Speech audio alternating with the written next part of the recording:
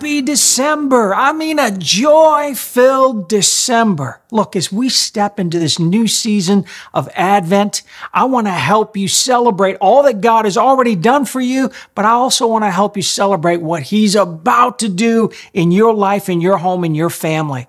It's just not long ago, I unwrapped a piece of dark chocolate, and on the inside, the wrapper said, "When life isn't going right, then go left." I mean, it's kind of cute, right? But maybe something a person would say to a friend when they've just got nothing. I got nothing. But let's face it, it's pretty empty advice. Aren't you thankful that when life isn't going right, God's got the answer? He has the counsel, the advice for us. So let's pray and get God's direction right now as we launch into this new series. Heavenly Father, we believe we receive your word, your only begotten Son, Jesus. We receive your precious Holy Spirit for help. Help to unfold the treasure map to our destiny and all that you have for us. In Jesus' name, amen. Say, I receive it. I receive it. This Christmas, part one. This Christmas, part one. And we're going to zone especially in on this session in Plant This Christmas. Plant this Christmas. You know, we can use God's promises and principles to get ready for the best Christmas ever. This is a 4-part series. This Christmas, that's the title of the series, we're going to learn God's wisdom on how to plant this Christmas, prune this Christmas, prevail this Christmas, and prize this Christmas. Plant, it's all about being intentional. Pruning, it's all about eliminating. Prevailing, it's all about action and movement. And prize, this Christmas, it's going to be about celebrating the gift, being thankful, praising, and pressing on. So here we go into part one, Plant This Christmas. Wow. Do you mind if I state the obvious?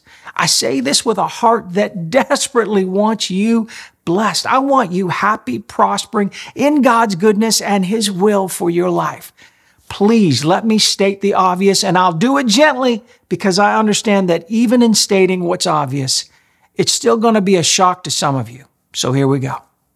If you don't have an orange tree in your life, but you want an orange tree in your life, it's for one or two obvious reasons. One, you have not planted an orange tree. And two, you have planted an orange tree, but it's in the wrong ground. Here's how the Bible says this. Proverbs 19, verse 2. Desire without knowledge is not good. Now, regardless of what the orange tree represents in your life, regardless of the dream, the desire, or the longing, if you don't sow, the dream will not grow. You might ask, well, what in the world does sowing and planting have to do with this Christmas? Everything, my friend. Just about everything. Christmas began with the greatest God miracle on earth over 2,000 years ago. Christians have come to know it as the season of Advent. It's the celebration of the coming of Christ, the Son of God, Jesus, the Savior, born of the Blessed Virgin Mary. Think of this. God so loved this world of humanity that He gave His only begotten Son, Jesus, that whosoever believes in Him should not perish, but have eternal life. Another way of saying God gave is to say God planted. He sowed. Christmas is a celebration of planting the most precious seed in the ground of humanity, Jesus, that God might reap His desire, a harvest of sons and daughters, a huge family from His only begotten Son. Christmas is the celebration of God's ability, His mercy, and His willingness to plant. God planted Jesus to get you as His child and have a family, a wonderful family with you in it. So yeah, I'm pointing out the obvious to you because your desires depend on this knowledge. Your future depends on it. This Christmas depends on it. If God Almighty had to plant one perfect seed into the desperate ground of a lost humanity, you and I should be encouraged that there's never been a better time to sow for a dream, plant our faith for a miracle, and yes, plant this Christmas. Oh, I sense it in my heart. Something born of heaven is wanting to move into your life this Advent season, but make no mistake, you must plant. If God couldn't save the world without planting his son, don't you think he would have taken the option? A God who is not willing that any should perish would have gladly opted out of his perfect son needing to die and being laid in a tomb. But no, the law of sowing and reaping is principle. It's fundamental to life, even eternal life. It's absolute. It's how God does everything that he does. He sows, plants, and then harvests an outcome. God will always plan his word for his desired outcome. Think about God's role as the first father of all time. I mean, after all, he is even the father of Christmas. The danger with having children is that you get to love them, teach them, train them, but you cannot control what they plant. So you have to love them through some difficult harvest times, seasons. That's what Father God has done for thousands of years. His mercy has endured as he suffered so many of his lost children reaping bad harvests. Oh, my friend, that's why I'm daring to state the obvious. If there ever was a Christmas to plant, this is it. This Christmas is ripe for a life-changing miracle in your home, in your life, in your family. Yes, in your mind, in your thinking. Plant for a miracle. Believe on the Lord, and the Bible says you shall be saved. That's the light your heart has longed for. It's the reason so many people get jaded about Christmas. Society is longing for authentic light, but then refuse to plant the seed of life. That's truth. They're looking for a distraction, a ready-made party, that full feeling to counter the emptiness. Just more decorations and a little bit more of a lightning in a bottle, right? John Maxwell, the famous life coach and motivational author, said this: pay now, play later. Play now, pay later. Let's say it this way. Plant this Christmas, peace after Christmas. Plant this Christmas, prosper after Christmas. Plant this Christmas, parade after Christmas. Oh, but culture teaches us we need the parade now. We can't wait. Parade now, pleasure now, presents now, and then it's just a whole bunch of pay later, and then more pay later. This is not just a money thing either. We've lost the genius of delayed gratification. It's the need to gratify ourselves at the expense of a plant this Christmas wisdom. Robin Williams, you probably remember him as the famous comedian and movie star. He said this: I used to think the worst thing in life was to end up all alone. It's not. The worst thing in life is to end up with people that make you feel all alone. Sadly, Robin struggled with addiction, depression, loneliness, and took his own life only a few years after making that statement. When kids see presents under the tree that they can't open because it's not Christmas yet, subconsciously they experience the power of delayed gratification. Hope builds. Good things come to those who wait. Christmas morning is all the more exciting, amazing, over the top, because the child had to wait for the presents. Unfortunately, the world has deconstructed the ideology of the Christmas delay. We gratify our desires at the expense of planting for our desires. Can I say that again? We gratify our desires at the expense of planting for our desires. This is God's wisdom. Plant this Christmas. God knows you have desires, so plant. Plan to plant starting now. Bob Hope, the legendary comedian who lived to be 100 years old, he said this: when we recall Christmas past, we usually find that the simplest things, not the great occasions, give off the greatest glow of happiness. Oh, now Bob seemed to know a little something about how and what to plant. We live in such a buy now, pay later culture. Social media inflames that pervasive influence for instant gratification. People have little to no patience or tolerance for the process of allowing a seed to bring forth life.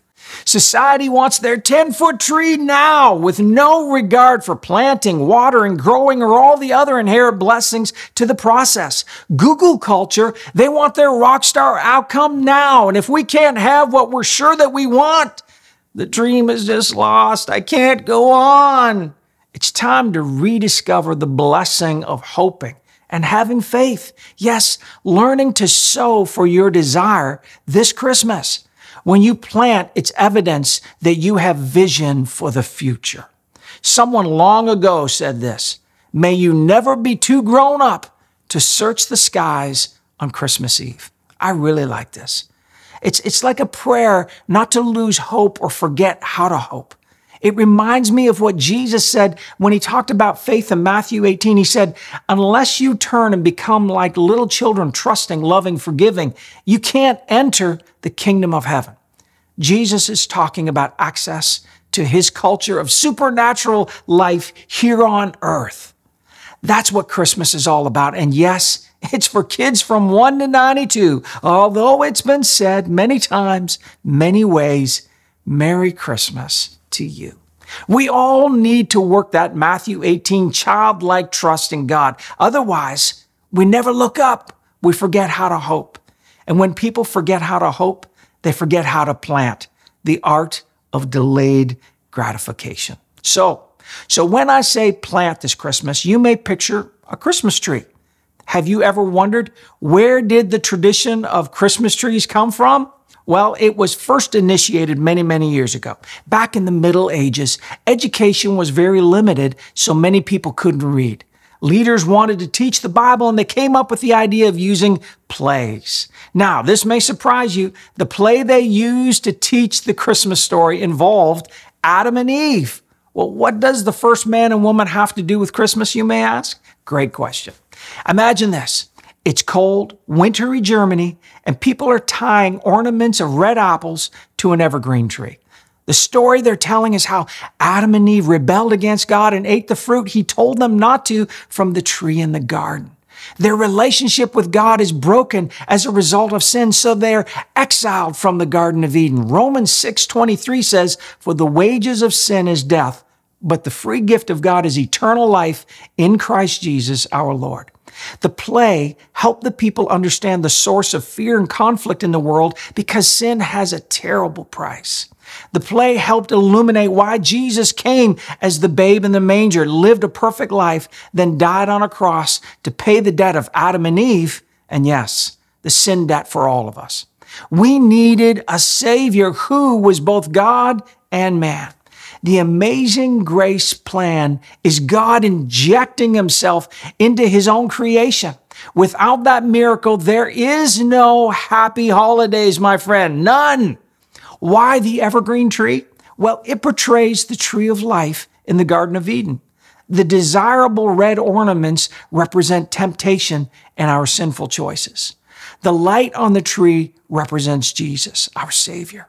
John 1 says, "He is the true light, shining into the darkness, illuminating the heart," your heart. The tradition of a Christmas tree, when you understand it, points our hearts spiritually north to the reason for the season. One of Pam's and my most favorite places is the famous Lendrick Christmas Tree Farm in Belmont, Michigan. A little side note here, this is where Pam and I first became a couple, and so I understand something about the amazing power of blessing when you plant this Christmas. Let's do something fun and take a quick visit to the tree farm.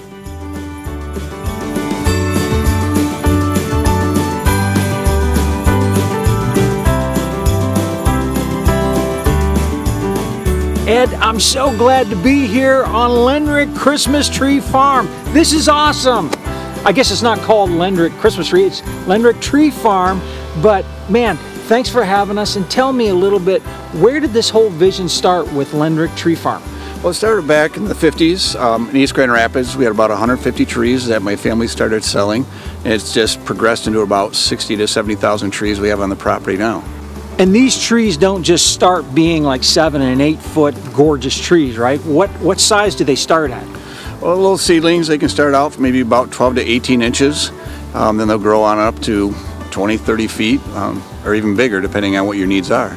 Folks, I want you to look at these trees. They're gorgeous. Look at these beautiful trees. And like he's talking about, they got a farm of about 60 to 70,000, from 150 to 60, 70,000 trees. It's amazing, the vision. Ed, it must take a lot of patience, watching from a seedling. We see how small it is. It doesn't even come up to barely my ankle. And then all of a sudden you got a 7, 8 foot, 9 foot tree. Yes, and we're always planning for the future. We start with the little guys. It takes a lot of patience, and just keep everything growing for next generations. It's just a good family experience for us.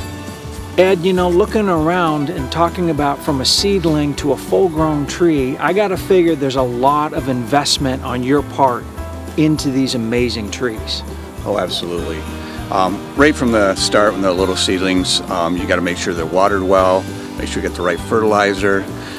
We got fungus that we have to attend to. There's pests. It's not an easy little task to get into. It takes a lot of energy and patience, and just an overall investment of time. So how many years would it take to go from a seedling to, let's say, a tree ready for harvest at 7, 8 feet? Given the seedling size, usually we turn ours around in about 7 or 8 years. They could take longer depending on if you don't water them or if you let weeds get too tall. It'll take all the nourishment away from it. So a lot of what I want to say, hard work and elbow grease goes a long way in this world. I get the practical of it. When you plant, you got to be patient and you got to be willing to let the dream grow. So good. What a wonderful taste of Christmas and a great visual on why and how we plant. Now let's move this towards some practical thinking and apply it. I know it's familiar, but let's look again at the interaction between the angel messenger and the shepherds that first Christmas outside of Bethlehem. Luke 2, starting at verse 8. And in that vicinity, there were shepherds living out under the open sky in the field, watching in shifts over their flock by night. And behold, an angel of the Lord stood by them, and the glory of the Lord flashed and shone all about them, and they were terribly frightened. But the angel said to them, "Do not be afraid, for behold, I bring you good news of great joy, which will come to all the people. For to you is born this day in the town of David a Savior, who is Christ the Lord. And this will be a sign for you. You will find, after searching, a baby wrapped in swaddling clothes and lying in a manger." Shift work. And it was the midnight shift. Tough job, hard work. And then God interrupts them. The angel said, "This day," and then he said, "You will find." Let's face it. You need to discover what God's planted for you this day. When you find what He's planted for you and how He's planted for you, then you can continue with purpose for your life. It's life-changing, powerful. When you plant what God gives you in the ground that He gives you, your tree farm appears. You activate destiny. Your days take shape.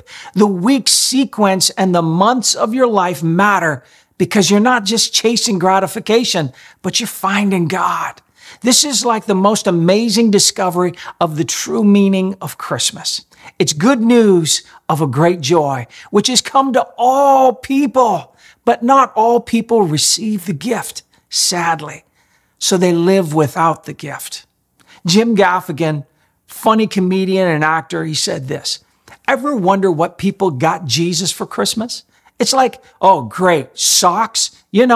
I'm dying for your sins, right? Yeah, but thanks for the socks. They'll go great with my sandals. What am I, German?" Thank God Jesus is the reason for the season and not the socks with the sandals. And forgive me, but 20 years from now, this look is not going to age well. I'm just saying. As we've learned on the Christmas Tree Farm, you plant what you want to grow. We all want life, and yet the dream of abundant life seems beyond imagination for many. How can we grow life if we really don't have life to plant? You might say, well, I've got my life to plant, but think about it. If your life is broken and marred by sin, all you'd be growing is more pain, more brokenness, and more mess. That's what a lot of people have.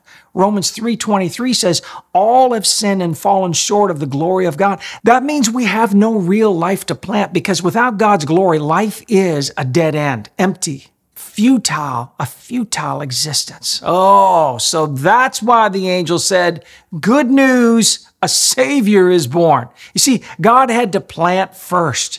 The evergreen Son of God, God's most perfect plant of glory, hung on the dead wood at the cursed cross. And guess what? He inverted the curse into a blessing for humanity. That's called redemption. It's the gift of all gifts. Do you want to plant life? You need His life, Jesus' life. God raised Him up, and now the power of resurrection life is in Jesus, the power to plant this Christmas. You plant your broken life in Christ, in Him, and Christ Jesus in turn plants His unfailing eternal life into you. Brokenness for wholeness, dead wood for evergreen boughs of mercy, kindness, and grace. Praise God! Now, you can understand with even a greater affection the angelic heavenly knighthood, that first starry night, and I do believe it was starry one, on Luke 2, verse 14. They said, glory to God in the highest, and on earth peace, goodwill toward men.